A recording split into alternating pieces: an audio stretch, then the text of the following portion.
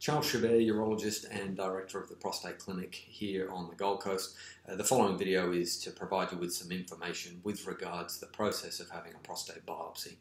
For the majority of people, a prostate biopsy is performed after an individual has had some type of imaging of the prostate. Most commonly, that's with an MRI scan. The MRI scan gives us an image inside the prostate, and it's on the basis of those images we make a risk assessment with regards to the potential for prostate cancer being present. Leading into that, the majority of men will have had a PSA test or a digital examination of the prostate, and it will be a suspicion on the basis of these two factors that leads a urologist to recommend having an MRI scan. So before the biopsy is performed, it's really important for you to let us know if you're taking any form of blood thinners. That can include medications like aspirin, Plavix, Xarelto, Effient. The majority of these need to be stopped prior to a biopsy. So please, if you're taking a blood thinner, let us know exactly what it is and we'll give you some guidance, perhaps in conjunction with your cardiologist, with regards to the timing of stopping that medication prior to you having a biopsy. The biopsy is done here at Prindara Private Hospital. It's a type of day surgery and men are usually with us for around 2 to 3 hours.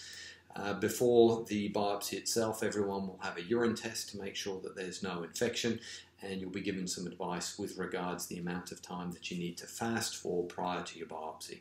Usually that's around 6 hours of nothing to eat or drink before you have the procedure done. And the reason for that is the procedure is done under an anesthetic, so you're asleep for the duration. It usually takes us about 30 minutes to do the biopsy, and the biopsy we perform using a tool called the Artemis. In essence, it's a type of fusion device which allows us to overlay a previously obtained MRI or a PSMA scan image on top of a real-time ultrasound. And so the ultrasound probe is placed through the back passage that gives us an image of the prostate. The limitation with an ultrasound, however, is it cannot see a spot that we've seen on an MRI or a PSMA scan. And so this tool, the Artemis tool that we have, allows us to overlay those two images so that we know where a particular area of concern is, and we can place a needle through the perineum or the skin between the back passage and the posterior or the back part of the scrotum. We pass a needle through there and we get a tissue sample from the area of concern. After the biopsy, you head round to recovery, you have a cup of tea and a sandwich, and then you can be collected and head home.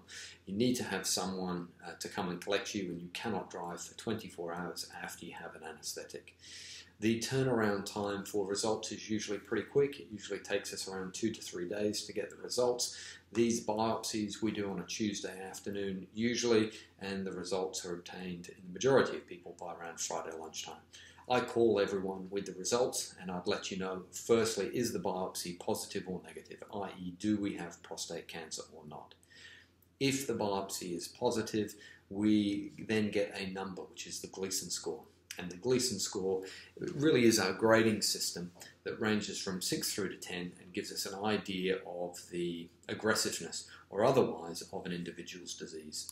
On the basis of that, we may make recommendations to have another test, the PSMA test, which really provides us with the final piece of the puzzle and confirms for us really that the disease that we've found is contained inside your prostate. So I call men up usually on the Friday, let them know if the biopsy is positive or not. If it is positive, we proceed on with a PSMA scan, and then we touch base in a week or two to have a discussion with regards if we need to do something, and if we do, what our treatment choices are. If the biopsy is negative, then the next step really is to repeat a PSA test, usually around 6 months after the biopsy. So some common side effects from a biopsy really include seeing blood in different areas. In essence, you can see blood when you pee after a biopsy, you can see blood within your ejaculate, so when you have an orgasm, the ejaculate fluid can be bright red. That's the thing that the majority of men report back to me is the most alarming side effect. It doesn't harm anyone, it's just important for you to be aware that when you do ejaculate for the first time after surgery, it will be red and it tends to wash out a little bit like a bruise over several weeks after the biopsy. It's possible to see a touch of blood within the stool afterwards as well. It is now very, very rare to actually see an infection following this process. And the reason for that is about a decade ago, back in 2010, here at the Prostate Clinic, we stopped doing transrectal biopsies, which is where the needle is placed through the bowel into the prostate. And as a result of that, as I indicated, we have not seen an infection since that time. So the most common side effects really some blood within the urine and the semen and stool, but it's pretty well tolerated in the majority of people. So if you have any questions or queries before your prostate biopsy, please contact us here at the Prostate Clinic and we'll answer your questions before we proceed on. Thanks again.